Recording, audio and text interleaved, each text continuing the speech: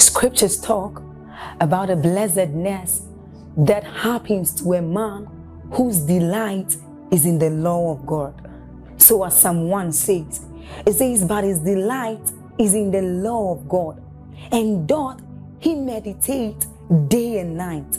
He says that that man is like a tree planted by the rivers of water, whose leaves do not wither, and who bears fruit in every season. As you're about listening to this message, we believe that your life is going to be like that man planted by the rivers of water. Your leaves are forever going to bear. And we know that your season will not pass by. You will forever shine and you will forever bear fruit. We have a lot of content to share with you. So we would entreat you to subscribe to this channel, as well as like us. Hit that notification bell to receive more updates from us, because we know that whatever content here is going to set you on course at every time. It's going to make you attain whatever stature that Christ wants you to attain. Thank you. Exodus chapter 4, please. Let's look at verse 2 and verse 17. Would you be a bit patient? Thank you. Exodus chapter 4. And the Lord said unto him, what is in your hand? And he said, what? Let's go to verse 17 for time's sake.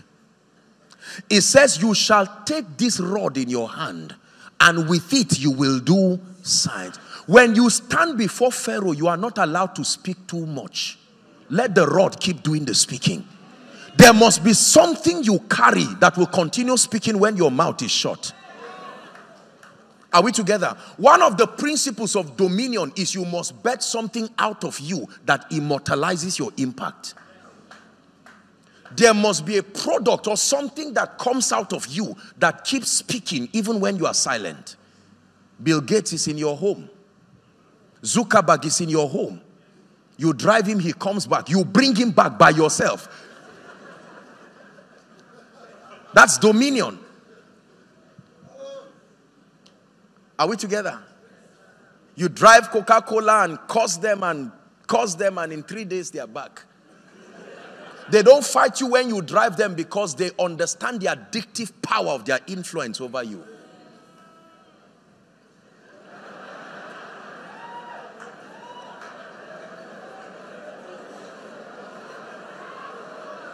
I hope you understand what I'm saying.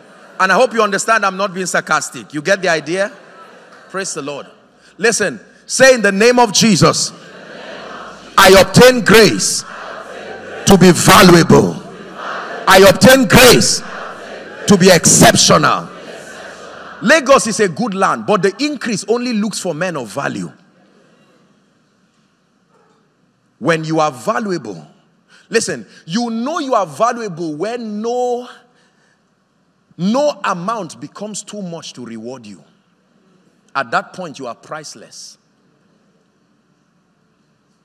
Look at this. If this handkerchief is, say, 1,000 naira, please hold it. No matter how wealthy you are, you will not pay $1 million for this, ordinarily. Are we together? Why? Because you perceive that although it is valuable, it is not that valuable. Now, if you are this handkerchief in my example, people can give you 1,000 naira, but when you demand for 1 million naira, they think it's unfair. I told you yesterday, everybody is a giver. Truly.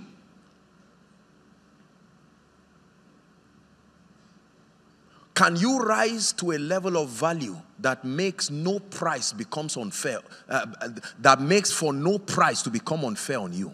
That someone can look at you today and still give you a property worth millions and say, please, let it be a privilege for me to bless you because you are that valuable.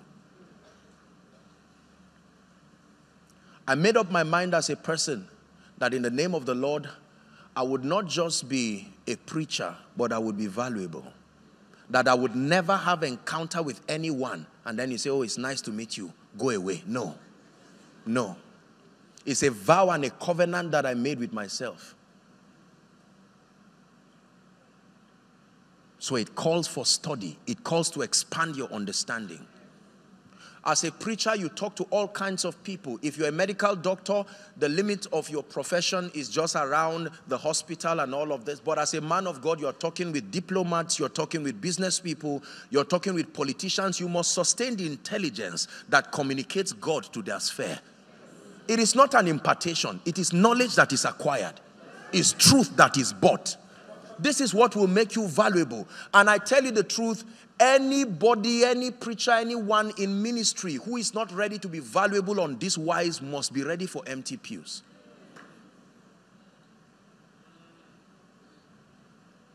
Your pastor is vast, intelligent, skilled. That's why you come here. That's why you love him. That's why no amount you sow into his life becomes a regret. You don't go back saying, I would have given, was it a wise choice? You see, when you regret, it's not because you are not a giver. You compare what you gave versus. Hallelujah. In the name of Jesus, may we sustain the grace to be valuable. Listen, there are many of us, we need to fold many complimentary cards, respectfully speaking, shelve them and go back to do our homework. There's no need going around and say, look, I'm a great musician. You've not seen anointing till you invite me. If you have to market yourself on that wise, it's already a sign that you must go back and say, God, you called me. You called me. Place something both on my mouth, my lips. It says my heart is inditing a good matter. Yeah, I speak of excellent things. Then it says my tongue is the pen of a ready writer. Hallelujah. Every good thing runs away from me. Lord, there is a dimension of value I need to step into. Praise the Lord. I can cook. Who eats your food? You see, if kings... I hope you don't find this insulting. I'm just stretching us. Now, listen, let me tell you this. Please listen. Hallelujah. Are we together? Until kings look for you, you are not there. The real wealth and honor is in the palace, not outside. So you can start from Shushan like Hadassah, but don't end there. You can even come close to the gate like Mordecai, but don't remain there. Your real honor happens in the palace. You have a business and kings have not turned their attention. You are not valuable enough. Keep pressing. While they are clapping for you, let them do the clapping while you do the growing. You will grow to a point when you feed kings, you will eat from the treasury of kings. It is very easy to rise when we contend to be exceptional. It was Dr. Murdoch that said, your similarity creates your comfort, but it's your difference that creates your rewards. Birds of the same feather flock together, but when they are hungry, they flock together in unity when they move. But when they are hungry, every one of them, geography tells us they have skills. They have different skills to catch prey.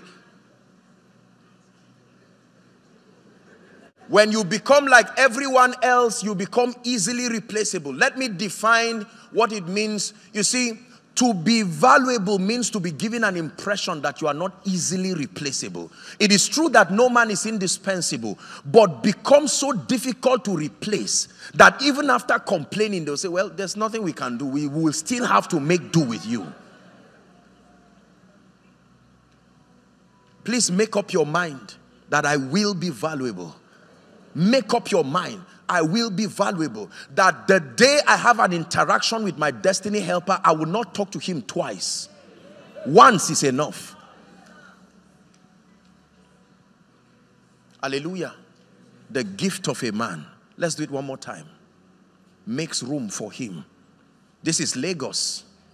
This is your real estate company. This is your business. This is ministry. There is no space for you. And it has nothing to do with sentiments. But when God anoints you and you work on your skill, virtue, exceptional Christ-like virtue, backed up by intelligence that is beyond argument, you bring these twofold dimensions and life will shift and give you your space. It will not be an issue of tribalism. It will not be an issue of gender. There are not too many valuable people on earth. There are many human beings. But there are not too many valuable people on earth. Nobody likes me. You may be right. But why should they like you? Forget about the liking part. Why should they like you? It's an honest question you must ask. Why should? Because it's fraud.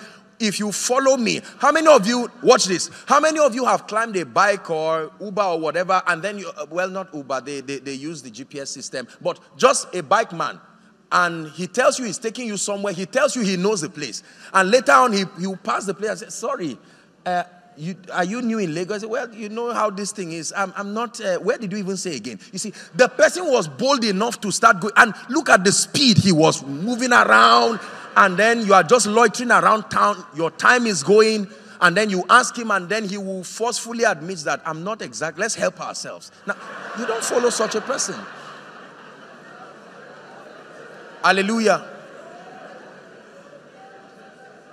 One of the levels of leadership that they teach in business is leadership by results. That people not only follow you because you are skilled and all of that, people need to see real results. And let me tell you, don't downplay the place of results. Nobody will follow anybody who doesn't have results. They may love you, they may pray for you, but they will not follow you. Follow me and I will make you. Follow me. I dare you. Follow me and I will make you. Hallelujah. Praise the Lord. Thank you. Thank you. Let's look at, oh dear. The second kingdom secret that I want to teach quickly, if we stop here, that's all right. Please do not forget this one. In fact, can we pray in tongues for 1 minute before I start teaching this?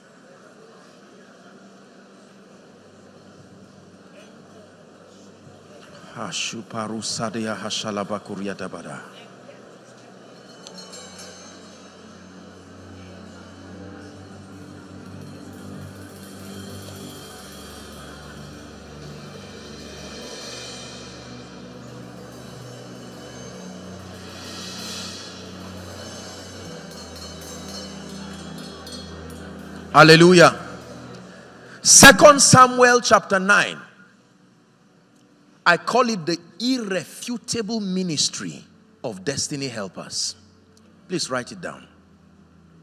We live in a world of men. Please understand, the earth, the heavens, even the heaven of heavens belong to the Lord, but the earth has he given to the sons of men. The cosmos is a domain that is controlled and managed by man. If you know God alone, you will do well, but you will not succeed in the cosmos. You need to know both God and men. Please listen very carefully. Most believers say it doesn't matter. It matters. In this kingdom, who hates you does not matter, but who likes you matters. One king loves a woman and she becomes queen. The same king hates a woman and she ceases to be queen. Please do not say it does not matter. The gatekeepers in this realm are men. And if you do not understand the irrefutable ministry of destiny helpers, connecting every man from where you are to where you need to be is the ministry of a destiny helper. Let's hurry up. 2 Samuel chapter 9, please. From verse 1. Please look up. Let me do the reading. And David said, is there any that is left of the house of Saul, that I may show him kindness for Jonathan's sake? We're reading the first 11 verses too. And there was in the house of Saul a servant whose name was Ziba. And when they had called him unto David, the king said unto him, art thou Ziba? And he said, thy servant is he. 3. And the king said, this and that and that and that. And then let's go to, okay, hold on. Please go to verse 3 again. He said, and Ziba said unto the king, Jonathan had yet a son, which is what? Incapacitated. Someone is about to be lifted who does not have the ability in himself. 4. And the king said unto him, where is he? And Ziba said, behold, he is in the house of Machir, the son of Amiel, in Lodebar. And King David sent and fetched him out of the house of Machir, the son of Amiel, from Lodebar. Now when Mephibosheth, the son of Jonathan, the son of Saul, was come unto David, he fell on his face and did reverence. And David said, Mephibosheth. And he answered, behold your servant. Be patient with the reading. David said unto him, fear not, for I will surely what? Show thee kindness for Jonathan thy father's sake, and I will restore. This is, you see that now? I will restore thee all the land of Saul thy father, and thou shalt eat bread at my table. How long? When it happens only once, it's not favor. It's breakthrough. Favor must be consistent. Continually. Read on. And he bowed himself and said, what is thy servant that thou shouldest look upon such a dead dog as I am? He would have said, you are speaking negatively, get out of my palace. But when God plants a man's heart to be connected towards you, there is nothing the devil can do about it. Next verse. And the king called Ziba, Saul's servant, and said unto him, I have given unto thy master's son all that pertaineth to Saul and to his house. Thou therefore, now look up please, and thy sons and thy servants shall till the land for him. Look at this kind of thing. You sent me, I obeyed you, and now you are saying the man you sent me to bring, I and my sons will till the land for him, and thou shalt bring in the fruits, that thy master's son may have food to eat. But Joshua Selman, thy master's son, shall eat always at my table. Now watch this. The Bible ends this with a very terrible information, that this Ziba had 15 sons and 20 servants. So the king looks at a man with 15 sons, 20 servants, and says, leave all of them, go to Lodebar. Go and look for a man crippled who has admitted he was a living dog. Bring him, and he will eat at my table while you farm for him. The irrefutable ministry of destiny helpers.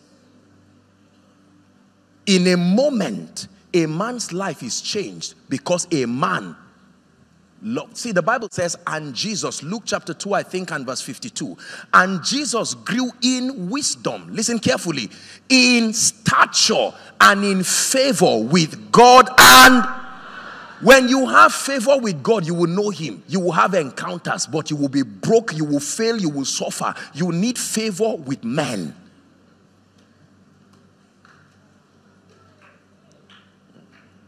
It's true. Please write this down. Destiny helpers are people equipped, empowered, ordained, and assigned by God to help you fulfill your destiny. They are not people who just come. They are ordained. They are assigned. They are empowered by God to help you fulfill your destiny, and also to take you to the next level of your life. Let's hurry up. You can get the tapes. It is God that blesses, but you would have heard me say it again and again, that all blessings come from God through men to men. Nothing comes from God directly to men. It comes from God through men to men. Please say it one more time, everybody. From God through men to men. Your promotion from God through men to men. Your property from God through men to men. Your miracle from God through men to men. If God says yes and the middleman says no, the answer is no.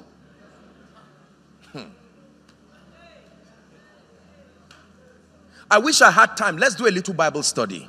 The Bible tells us, I would always want to use this scripture.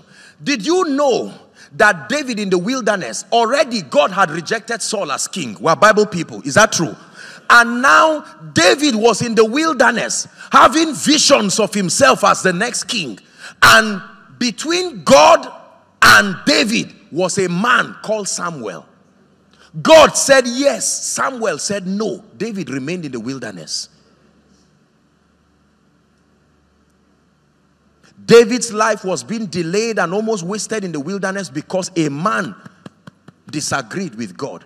And you thought that God would just bypass him and say, I am God. David, I anoint you. God had to come and plead with Samuel and say, how long will you weep, seeing that I have rejected Saul as king? God himself, not bypassing men. This is the world of men. Believers, please hear me. Our advantage is not just our spiritual connection, but our understanding that when God wants to lift you, he will connect you to destiny helpers. Hallelujah. There are 4 dimensions or 4 kinds of destiny helpers. Let me run them very quickly in 2 or 3 minutes. Number 1, the first dimension of destiny helpers are called divine connectors. Divine connectors. 2 Kings chapter 5. There's no need turning there. I'll just tell you the story. Remember the story of Naaman? The Bible says Naaman was the captain of the Syrian army. The Bible says he was a valiant man in war. But the Bible says he was leprous. Are we together now? And then the Bible says one time they captured a slave girl. And the little maid looked at him and said, oh, that my servant, you know, that the king, that Naaman would go to meet a prophet and etc. etc. He argued here and there, but eventually he went to meet Elisha. And the Bible says when he came to meet Elisha, Elisha did not even go out to salute him. He told him, okay, go to the Jordan, bath 7 times, you will be cleansed. And the man got angry. He said, I mean, with my pedigree, this man did not even come out to acknowledge me and so on and so forth. And it was the little girl that also advised him. Divine connectors don't have what it takes to bless you, but they can link you with who has what it takes. Now, listen very carefully. These are the systems of dominion in the kingdom. They may not have a job, but he may be at the park holding a flyer that doesn't make sense. Walk in Canada and is waving it. He's a bus conductor and you are laughing at him, yet you do not know that the vision you saw, that's how it will come to pass. You will collect that little thing and look at it and see a number and call jokingly, and that becomes the next level of your life. It takes discernment to identify divine connectors because they come in fashions that are not receivable. You will need discernment. A destiny connector can be your little child. He talks nonsense every day except that that day the Spirit of the Lord is upon him. Mommy, why don't we pray in this house? And you think he's just talking as a little child. And it's in that prayer you have the vision that will become a great business. You need discernment. Divine connectors. Many of us pass them every day on the streets of Lagos. The Bible says to learn from the ant. The Bible says to honor all men. Do you know why? Because the list of people can still be used by God. If God used a donkey, he can use a bus conductor. God can use the person plating you. And while they are gisting in the salon and you are listening, they will communicate one information that fills the gap you have been looking for. Sustain discernment, believers. Divine connectors. Number 2, very quickly. The second category of destiny helpers are called men of influence. These are gatekeepers. They have what it takes to bless you. They have the resources, the track record, and the credibility. No man thrives just like that. There are times that you have the skill and the gift, but you do not have access to the gate. You will need someone who is already at the gate to recommend you. Their voices, their track record, their credibility can speak for you and they can lift you overnight. These are men who can endorse you. One speaking over your life from them. There are people in Lagos, one signature can give you and your siblings a job. It's true. It's not an issue of a prayer point. The answer is with them. It is within their power. Sometimes believers say it doesn't matter. God, it's only you I seek. You are right, but you are wrong. You are very wrong. And sometimes if you don't understand this, I tell you listen, unbelievers know this. It's an advantage. They do not trivialize. Yes. Men of influence. Men of influence. Men of influence. Many times we insult rich people, we insult blessed people, we neglect people's track records because we cannot see what happened. When they are in the cave of Adullam, you don't see it. You only see the manifestation. And you can see a blessed man and say, what is there? It was his father, not a rich man. If my father too was a rich man. And you see, the moment you dishonor men, you close the door for access. It's true. Isn't it amazing that in many territories it's foreigners that come and eat of the blessings in the land because the people there trivialize the nobles? I never see men of influence and pretend they are not there. I honor them vocally, unashamedly. I'm friends to politicians. I'm friends to I'm friends with people in the military. I don't fight them. I don't curse them. They need me, but I need them. There's nothing to lie about. We live in a wicked world. Yes, sir. Are we together? The body of Jesus is hanging on the cross, pastor. No prayer warrior could bring that body down. It took a man of influence called Joseph of Arimathea to bring the body down. Please do not reject influence. Joseph is dying with his dream in the prison. Pharaoh is there with one decree that can set him to be the prime minister of Egypt. But the middleman forgot. The middleman did what? Forgot. And then when God was ready to lift Joseph, he gave a dream that no astrologer could interpret. And when, look at this. Do you know that there are certain levels of influence, if you don't rise to, God cannot use you in certain ways? Because showing you the vision is useless. You don't have the influence to do anything about it. Listen, there were covenant people in Egypt. Yet God could not come and give them the dream of the famine coming because they didn't have the capacity to do anything about it. So he came to the Pharaoh himself. And when the Pharaoh if the Israelites were disturbed about the dream, would anything be done? But when the Pharaoh is disturbed, he can shake his government. And the king sent for Joseph and they brought him out of his dungeon. Not God sent for Joseph, the king sent for Joseph and they brought him out of his dungeon. Please understand this success system. It is a secret in the kingdom. This is what makes people to rise miraculously. One endorsement, please help this person, signed this and that. And the person looks at it and looks at you and says, whose son are you? You say, well, that's not the issue. Look, focus on what I brought.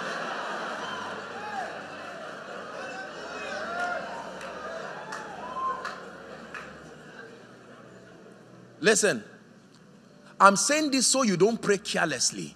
When you are praying, you don't just say, help us of my destiny, come. It's not a very wise prayer. You know what and who to call. Lord, I need men of influence in this season of my life.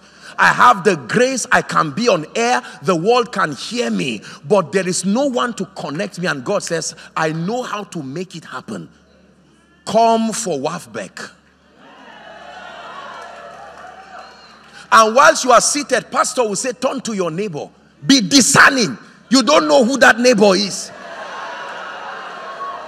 Maybe let's try. Turn to your neighbor and say, God bless you.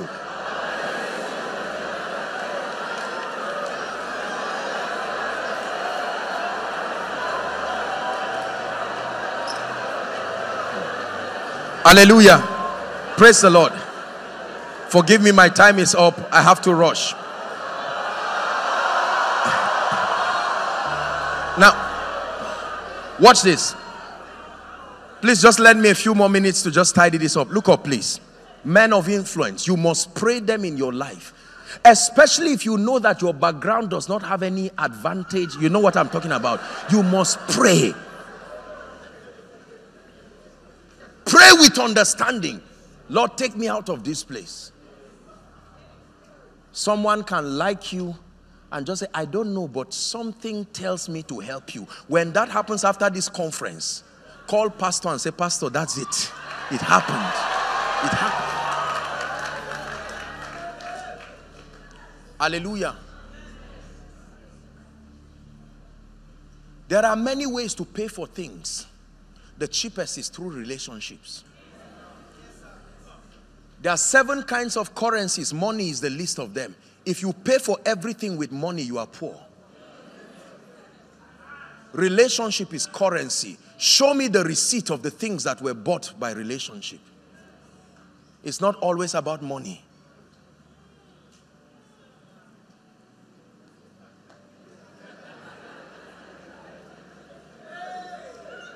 Hallelujah. Number 3. The third category of destiny helpers that you need in your life, they are called gifted people. Sometimes you just need skilled people, not advisors, you need people who can get the job done. When I came to your church and watched the protocol, the greeters and all the wonderful people, I said there are gifted people in this church. You need gifted people because there are times you need results to be produced. There are companies wasting money every time because they hire all kinds of people that came by sympathy, they came by family relationships, and the long and short of it is that there's no productivity. You will need to pray, Lord, minimize my wastage by bringing people who are nations in one person. It's a real prayer. Let me tell you this. The biggest companies in the world do not necessarily have a crowd of people. They have a few people with the brain of nations. And sometimes you just need to pray and say, Lord, make my life easy. Bring gifted people to my life. Bring gifted people to my life. Bring gifted people to my life. Are we together? Yes. You will need very gifted people. Please write this scripture down. 1 Samuel chapter 16 from verse 17 and 18. Just leave it there. Would not be able to turn there. 1 Samuel 16, 17 and 18. You need gifted people. I pray this as a leader. I pray this as a person. When you meet gifted people, Lord, send a gifted driver to drive me. It's a good prayer. You die for nothing because of someone's carelessness. Lord, send a gifted driver to drive the truck in my company. You don't buy a truck 100 million and somebody will capsize it in 2 weeks. Does it make sense what I'm saying? Send a gifted representative in my company. Not someone who goes and kills he closes the doors that God, you prayed, you fasted, you sowed seeds, the doors open. He casually closed it back because he could not represent you well. It is great to find gifted people who love God and love you. Number 4. The last category of destiny helpers. This one, you have to pray it all the days of your life. They are called burden bearers. Burden bearers. Who are they? They are trusted, please listen, and faithful people who will stay with you through the storms. They will stay with you through challenges until your glory is revealed. Ruth chapter 1 and verse 16. The Bible tells us about a dear woman called Ruth. Remember the whole story?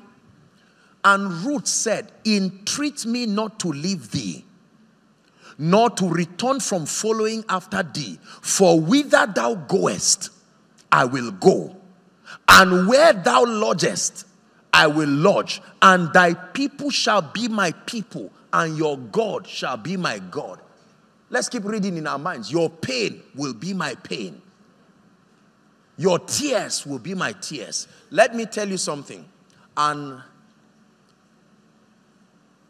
if you find 10 of these people in your life, you are the most fortunate person alive today. It's true. Let me repeat it. If you find 10 of these people in truth, you are the most fortunate person alive today. Burden bearers are an endangered species. In the presence of interest, everybody is a saint. In the presence of interest, everybody loves you. But when you carry the cross, when you feed 5,000 with 2 fish, with 5 loaves and 2 fish, why wouldn't you be king? But when you carry the cross, only John will stand there. Be careful when men say, become our king, because the same men will say, crucify him. Let his blood be upon our head. Every great leader knows this. The applause of men is not necessarily a reflection of their loyalty. If you have not joined me to cry, I don't trust you. No, I don't trust you. If the only thing you have eaten is my food, I don't trust you.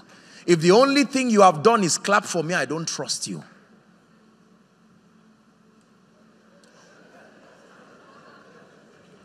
I trust you. I trust you. Hallelujah. Now, please listen to me. Everybody in this life will at one point or the other go through situations and circumstances that may test and try your faith. Some of you are in one now. You will need the gift of men and women who can look at you and say, it was never about your singing. And I pray for you, may that person be your spouse. Because if that person is not your spouse,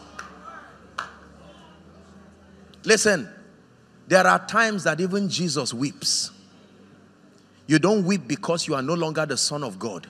You weep because what is before you will require certain levels of sacrifice. There are times the company may plunge down, and to your shock, you didn't expect it. There are times that you have things happen around your life. What happens at those times? You will need burden bearers. Let me tell you, these men will show up and stand with you and say, if you go to the prison, I'm there with you. Listen, Covenant Christian Center, don't just pray for burden bearers. Be burden bearers. Listen, I want you to get to a point where you love your pastor unconditionally. We live in a time now where everybody around, everybody is warning everybody, everybody is pointing fingers at everybody, you know, and all of that, and we have to be careful. Every great leader prays for people who love them unconditionally. Don't pray for burden bearers until you are one. Listen, my life's goal, aside from being a man of God as I prepare to round up, is not only to be a preacher and to travel and minister to people. I truly pray that God will make me a shoulder that many can lean on. Yes. When you hear me preach, you think I'm holding a rod. The Bible said, thy rod and thy staff. It's not only a rod I'm holding, I'm also holding a staff. 2 of them are sticks, but they don't do the same thing. Thy rod and thy staff, they comfort me. Look at me. How many of us have been responsible for the prolonging of the pain of others, whereas you would have been there to say, listen, I don't know what happened in the office. They said they charged you with fraud. I'm not interested. I just want to know you are fine. I hear you might go to the prison next week, but I'm here to say, let's pray. I didn't come to argue. I didn't come to find out who is right or wrong. I just came to hold your hands, and while they cry, you hold them. You raise me up so I could stand on mountain. You raise me up.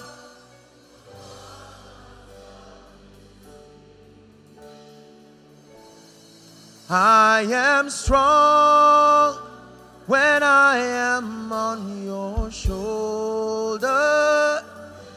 You raise me up.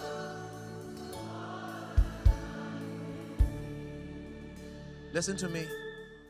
I'm rounding up. This is my final session with us. Listen to me, brothers and sisters.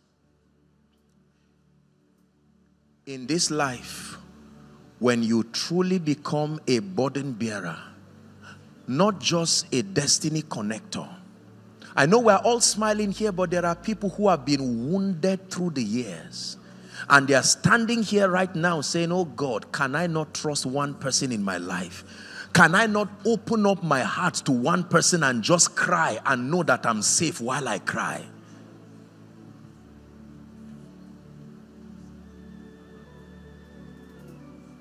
Men are men. And sometimes what they need is not argument. What happened? Why are you in court over the land issue? That's not the issue. Everybody is saying it. Say something else. I'm disappointed. You are a Christian. You are a lawyer. You were involved with this politician. You are a member of Covenant Christian Center. No. You should be the first person to say, it's all right. Don't explain. I don't want an explanation. I came here to hug you. I came with my husband to your house to let you know that though weeping endures for the night. Imagine what it, listen, imagine the power. Imagine what happens to a person when you stand there to be the ones for them. If you cry, cry on me. Let your tears fall on my shirt as I hold you. Let us cry together. You just lost your child. Why were you that careless? Didn't you see it in the spirit? That's not the time to talk. Please, I apologize. Can you spare me just 1 minute? Let me just drop this and then we'll round up. Listen, our world is full of wicked people. Our world is full of heartless people. People will clap for you when you are on the throne.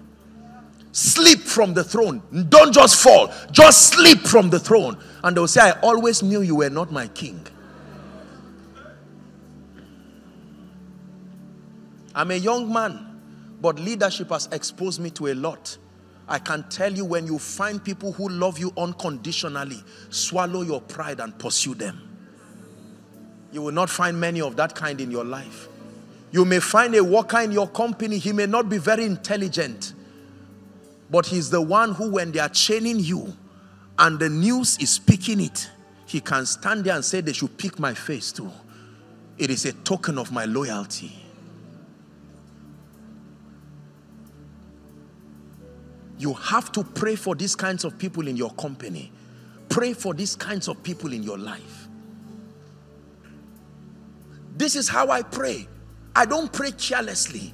Lord, send me divine connectors. Send me men of influence. Send me gifted people. But in all your sending, send me burden bearers. Jesus is on his way to the cross. And people are laughing at him. He's looking at those who ate his fish. He's looking at those who took this. Crucify him. And he said, can you help? No, I will not help you. Crucify him. The blood coming from a 33-year-old's body. And they said, I always knew. To the point that they said, release Barabbas. Although a criminal, we prefer Barabbas. Be careful when people clap for you. They can clap you to your grave. Listen, Covenant Christian Center. Jesus falls and cannot get to Golgotha. Remember, if he died not on a tree, he could not become a curse. Because the law is cursed is everyone that hangs on a tree. But in the midst of that, a man came, Simon of Cyrene. That was Africa, picking the cross and saying, Jesus, as a continent, they may run away from you, but Africa will take you to the cross. We partook of the sufferings of Christ, and that is why the glory that follows must come upon the continent of Africa. I can imagine the relief. Simon, you are helping Jesus. Don't put yourself into that mess. And he said, no, I've set my hand on the plow. And he dragged the cross. Listen to me. Hold hands with someone by your left and right. This is a very serious issue. This is 2020. I cannot promise you that you will not have challenges. I only promise you victory. But between the challenge and the victory, you will not only need God, you will need men. Not men who want you to discuss everything about your life, What happened that you are no longer working? The last time you were CEO, I saw something in the news. What is it? It's not always about what happened. Can it now be about you? I'm more concerned about your victory than the job. What happened?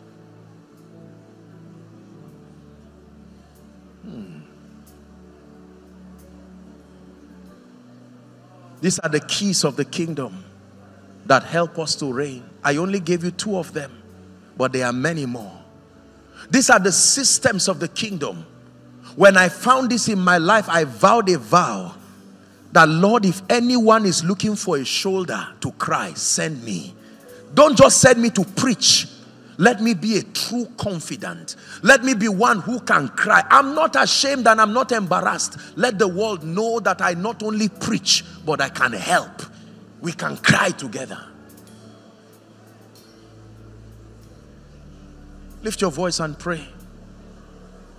Make me valuable, but send me helpers, oh God.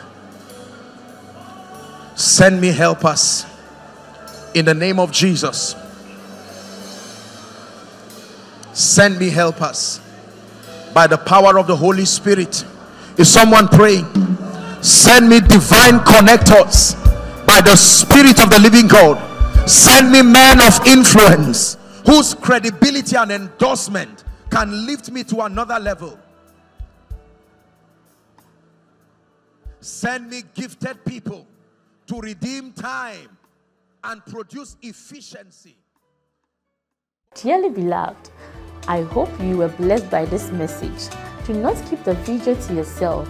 Share to as many as you can to help them bless. Check our homepage for more of our messages. Subscribe to the channel, comment on it, like it. See you on our next video. Bye. Pray, pray, pray for your destiny.